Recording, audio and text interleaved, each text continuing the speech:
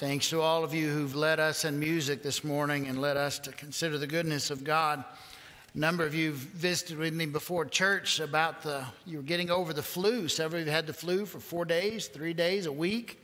And we're glad that you're back with us this morning. And we hope that if you've not had the flu, that you don't join that company. So it's good to see you today. You have your Bibles. I would ask you to turn to Psalm 71. It is a psalm that asks us to reach back and remember the faith of our youth. Remember your faith when it was new. Remember your faith before you had the challenges of life. Martin Luther took a similar approach with his congregation in Wittenberg, Germany. He asked them to remember their baptism, which is an unusual thing to do because most everybody he was preaching to was baptized when they were infants. How can you go that far back? His intention was, do you remember back to your baptism? Recall that moment when your faith became real to you. Remember that time when your faith was new, before life had a few bumps and bruises, before the life was scattered the difficulties. Remember your faith when you're absolutely certain about things. Remember your baptism. It is the words of God at Jesus' baptism. This is my Son with whom I am well pleased. Listen to him. Do you remember your baptism? I remember mine. It was in Ropesville, Texas. First Baptist Church. I was recovering from the flu. I remember Bill Curry standing in that water of baptism. Some of you know Bill. He pastored in Lasbuddy years before he was in Ropesville. He towered over me, raised his hand high in the air and said, I baptize you in the name of the Father, the Son, and the Holy Spirit. Buried with him in death and raised to walk a new kind of life. I remember going under the water. I remember it was warm. I remember the bubbles and the swirl of that water. I remember coming out and wiping my face. I remember after the service, people said to me, they were proud of me. People said, God bless you. My mother said, do not go outside. Your hair is still wet. You've been sick. I remember going outside just for a little while because I didn't think that would really hurt anything. Do you remember your baptism? No matter how you feel today about faith, remember that time when your journey began. The 71st Psalm is divided into 3 sections. There is a complaint, a discussion of the complaint, and then a resolution of praise to God. For instance, verse 1, in you, O Lord, I take refuge. Let me never be put to shame. We're not certain what the circumstances are behind his request, but Lord, don't let me be put to shame. Lord, protect me, raise me up, heal me. We're not sure what it is. But it ends with the 8th verse. My mouth is filled with your praise and with your glory all day long. He begins with, oh Lord, rescue me and don't let me be put to shame. And my mouth is filled with the praise of your glory. It is complaint and then praise. Let's look at the second section, and you'll develop the theme for the psalm in the second section. Do not cast me off in the time of my old age. I don't know if I've ever had more comments on the cover of the worship guide than I have this morning. Some of you think this psalm was written just for you. Do not forsake me when my strength is spent. Lord, don't forget me. It ends with verse 17 in this section. O God, from my youth you have taught me, and I still proclaim your wondrous deeds. Then the 18th verse begins the third section. So, even to old age and gray hairs, O God, do not forsake me until I proclaim your might to all the generations to come. And then it ends with the 24th verse. The praise is, all day long my tongue will talk of your righteous help, for those who tried to do me harm have been put to shame and disgraced. All right, you caught the theme, I'm assuming. This is a theme of the psalmist's concern about God's care for them in old age. Lord, I was with you when I was young. You remember your grace to me when I was young. I said I would praise you forever. Lord, my life is changing. Don't forget me in my old age. Verse 6. Upon you I've leaned from my birth. It was you who took me from my mother's womb. My praise is continually on you. I've been like a portent to many, but you are my strong refuge. My mouth is filled with your praise and with your glory all day long.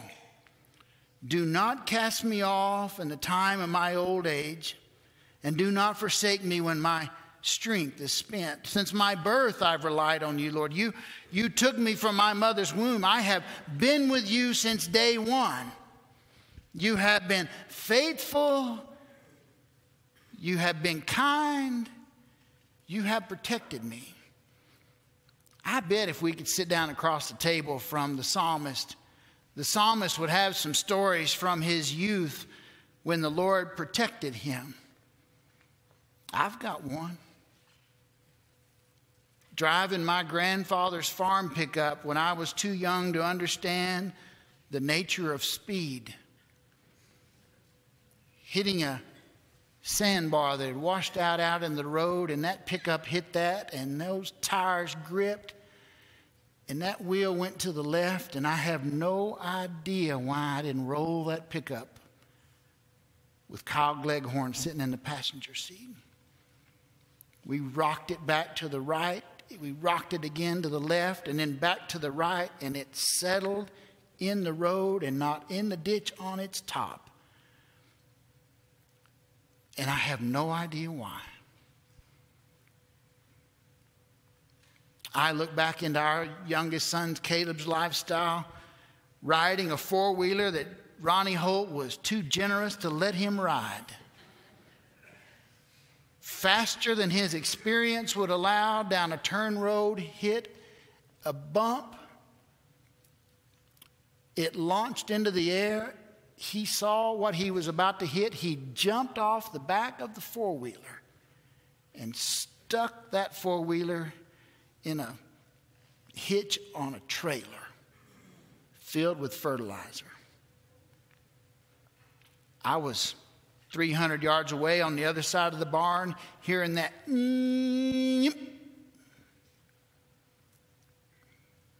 jumped in the pickup, not knowing what we would find. Oh, Lord, since my youth. You know, O.G. Killingsworth's favorite story, he still told it in his mid-90s, was at a time when he was in his youth in the barn underneath a lift, a pickup lift that he had bought used and got a good deal on. He had the pickup up above. He was working on something. Something snapped. A hydraulic line burst. That pickup crashed to the floor with him standing underneath it.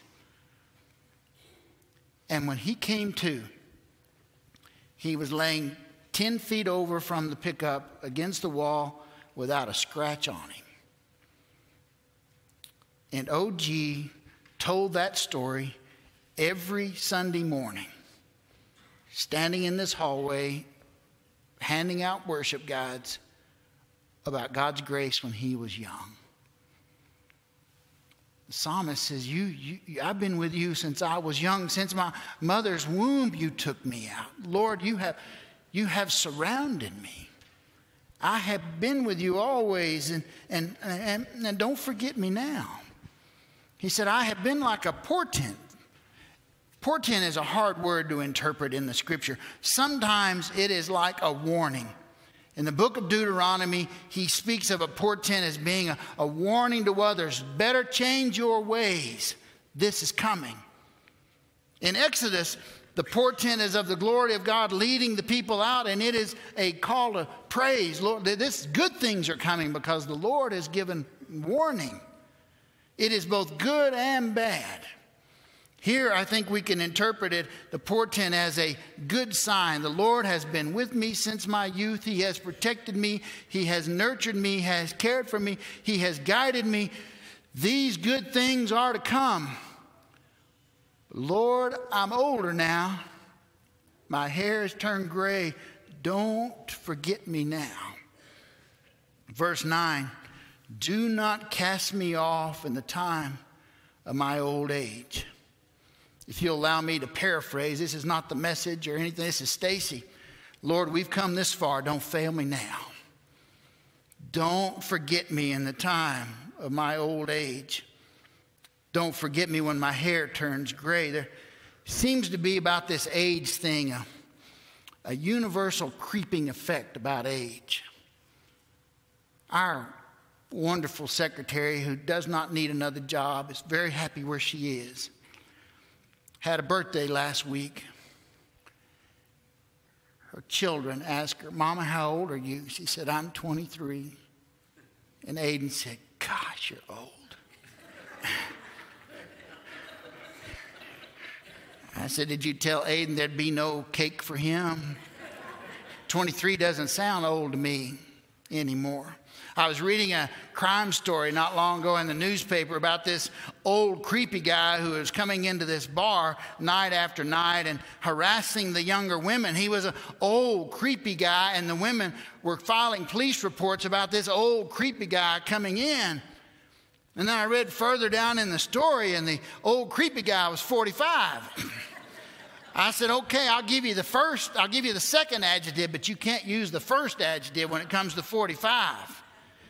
You can go creepy. He can be creepy, but you can't call him old at 45. But isn't that how it works? I look back now on my childhood, and the people that I thought were old, well, those ages are not quite as old as they used to be. You probably know the story of Joe Rolino, or maybe you know him as the famous Joe Rolino, or the mighty Joe Rolino, or maybe you just know him as the world's strongest man. Pound for pound, Joe Rolino is the strongest man in the history of the United States. 5'5", 125 pounds at his feats of strength. He picked up 435 pounds with his teeth. 5'5", 125 pounds. But that's not the feat of strength he's most proud of. The thing he enjoyed that he's most proud of is that with the index finger on his right hand, 5'5", 125 pounds, Joe Rolino picked up 635 pounds off the floor and held it up. He swam every day off the coast of Long Island in the Atlantic Ocean 3 miles until he was 90. In the 1950s, in a park in Long Island, a couple had wandered out onto the ice, and they fell through the ice, and the rescue squad was there, and Joe Rolino put on a pair of swim trunks, dove through the hole in the ice, and retrieved those 2 bodies out from underneath that ice in that pond with nothing but trunks.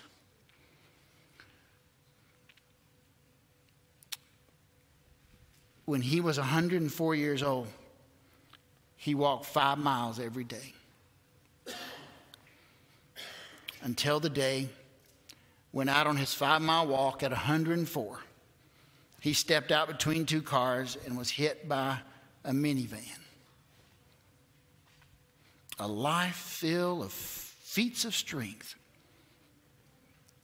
ended on a rather common note. His obituary said, "Gone while still going strong." You see, the thing about the stories about Joe Rolino is that the strength of our youth does not last forever.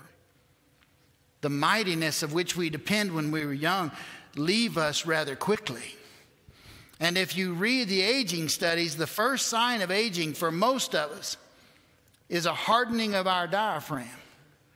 That diaphragm begins to harden, and suddenly you can't breathe as easily as you did when you were young. That's why marathon runners hit about 28 or 30, and they're not as good as they were. Which means most of us start aging at 28. It comes upon us. It has a way of creeping into our lives. And the psalmist said, you've been with me my whole life. Don't fail me now. Missy Buchanan lives in north central Texas area, north of Dallas, out in the rural environment. Missy goes into retirement homes, pulls up a chair, and listens to people tell their stories. She's written several books. She listens for wisdom. She listens for life lessons. She listens for attitude. She wrote a book in 2010 called Don't Write My Obituary Just Yet. And it's full of inspirational stories, like the story she tells about Nora Lee. She got a tip from a friend about you need to go visit with Nora Lee. And so she called Nora Lee, and it went straight to voicemail. And when Nora Lee answered her call several hours later, she said, well, I have 22 pecan trees on my place, and my brother and I have gathered up 52 pounds of pecans this afternoon. We're going to shell them tomorrow, she said. She's 84. She does not know stop. Nora Lee teaches Sunday school. She goes to exercise class 4 days a week. She bakes. She gathers pecans. She sings in the choir. So she and Missy met for lunch one day, and they're sitting there at the table in a small town having lunch, and everybody that comes in the restaurant either nods, says hello, or calls her by name. She said, Nora Lee must be the most popular person in this town. And then when the meal is over, the waitress comes over and says, Nora Lee, your meal has been taken care of today. And Missy said, well, what a surprise. And Nora Lee said, oh, no, not really. It happens all the time. She said, it's a small town. Missy thought, well, maybe it happens all the time for you. The day they met had been the 4-month anniversary of the loss of Nora Lee's husband. She said, I got in trouble with a lady in my Sunday school class. She said, 3 weeks after my husband died, I went to the movies. And it came up in Sunday school that I didn't know how to grieve right because I had gone to the movies. So Nora Lee said, I told him in Sunday school, well, my husband and I both had a conversation. Whichever goes first, you keep living. So I told my Sunday school class, he died, I didn't. I'm going to keep living. That book is full of those kind of stories. Her latest book is talking to God in your old age. And from all these interviews, she gathers all these ideas, and then she puts them against the Psalms. She has one that she wrote for Psalm 39 called Frugal. Let me read it to you. I think some of you may know where she's coming from. When you don't know how long you'll live, it's hard not to care about money. Will I have enough to last me? That question never strays far from my mind. Some people think I'm a cheapskate. They snicker at my fuddy-duddy ways like saving coupons and taking advantage of the early bird specials. They don't understand why I cringe at the price of things. Just thinking about money eats away at my peace of mind. Sure, I'd like to be more generous. I'd like to take my family out to dinner more often and buy the grandkids extravagant gifts. But I don't know what I can afford. The last thing I want to do is run out of money and become a burden to someone. If only I knew how much longer I'd live, then that's the unknown in the math of this equation of life. Maybe I'll live 5 years, maybe 15, or maybe I'll die tomorrow.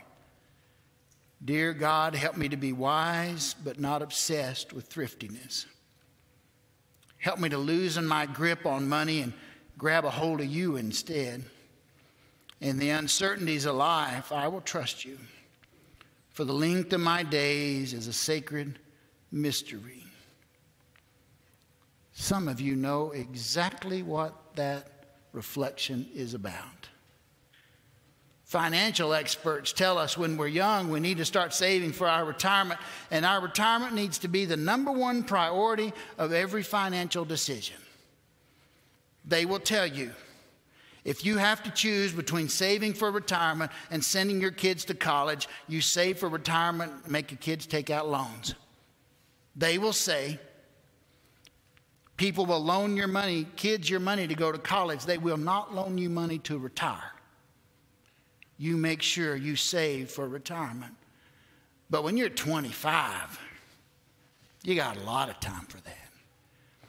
And when you're 35, you'll get caught up later.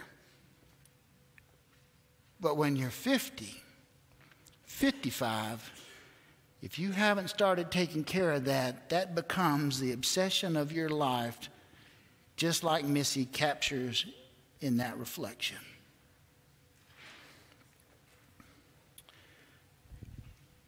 Her reflection on Psalm 71 is this: I haven't always been old. I haven't always been old. I suppose it just seems that way to people at the senior center where I live. Not so long ago, I had thick chestnut hair. My knees were limber and I could jog with ease. But here in this center, people only know me as the gray-haired lady in room 205. It's as though I came to this place without a past. What about all the things I did in my younger days? Don't they matter? Things like hula dancing and fly fishing. Or that I owned my own business and married my high school sweetheart. Around here, it seems your identity doesn't begin until you're 80. But God, you know every inch of the terrain of my long life. It's a story that began decades ago. I'm not just another gray hair. I'm more than a room number. I have stories to share about how you've been faithful in life's ups and downs. And others have stories too. Lord, give me a renewed appreciation for my long life. Verse 6 of Psalm 71. Upon you I have leaned since birth. It was you who took me from my mother's womb. My praise is continually on you. I've been like a portent to many, but you're my strong refuge. My mouth is filled with your praise and with your glory all day long. Don't cast me off in the time of old age. Do not forsake me when my strength is spent. J.W. Archie was born in 1909.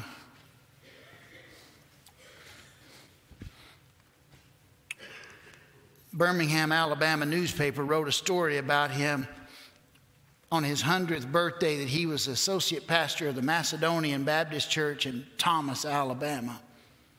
I found that story, and I wondered, that's 10 years ago.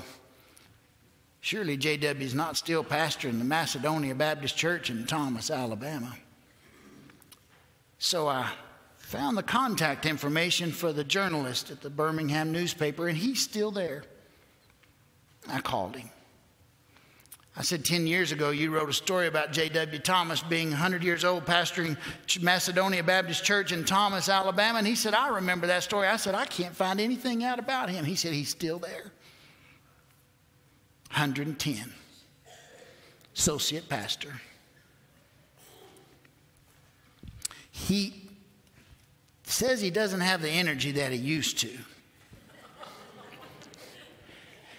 And the doctor made him start taking Lipitor when he was 99. That's the only medicine he takes. He goes to bed at 6:30 and gets up at 7 and spends some time gardening during the week. He likes black-eyed peas and okra, and he gardens that, puts up enough for the winter.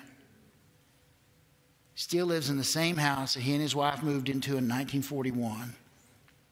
She died in 1987. He spent his career shoveling coal into boilers for the steel mill in Thomas, Alabama. Pastoring in the evenings, pastoring on the weekends. When the journalist was there that Sunday morning, J.W. was offering the invocation. He said, "Thank the Lord for last night's sleep. And thank the Lord for this morning's rise. Bring home wandering minds and scattering thoughts. We ask this in the name of Jesus our Savior. Amen." And thank God. Greg Garrison, the journalist, asked him, "Do you have any secrets for living to be 100, 110 years old?" He said, "I ain't got no secrets, just a little wisdom." He said, "Treat everybody straight and trust God for his word." Do you remember your baptism? Do you remember what it was like when your faith was fresh and new and certain? Life's full of bumps and bruises and hard times and twisting curves. Oh, Lord, don't fail us now. In you, O Lord, I take refuge. Never let me be put to shame. Do you remember your baptism? Let's pray together. Our Heavenly Father, we thank you for a psalmist that leads us to reflect on your goodness. The times in our youth when you protected us from our ignorance. Times when you protected us from our courage. The times, Father, you held our hands when we were foolish. And Lord, we thank you for the times that you've held our hands in tragedy and did not abandon us. Lord, help us in the circumstances of life to hold on, to trust, to believe, to remember you're not going to forsake us just because our hair turns gray. In Jesus' name we pray. Amen. In this psalm of confidence of God's care, we offer you the opportunity to claim faith in Jesus Christ as Lord and Savior, to say, "I believe." Some of you are here looking for a church home today. You come and join with us. Some of you are here, you have needs in your life, and you've got the words of the psalmist, "Don't fail me now." Come and let's pray together.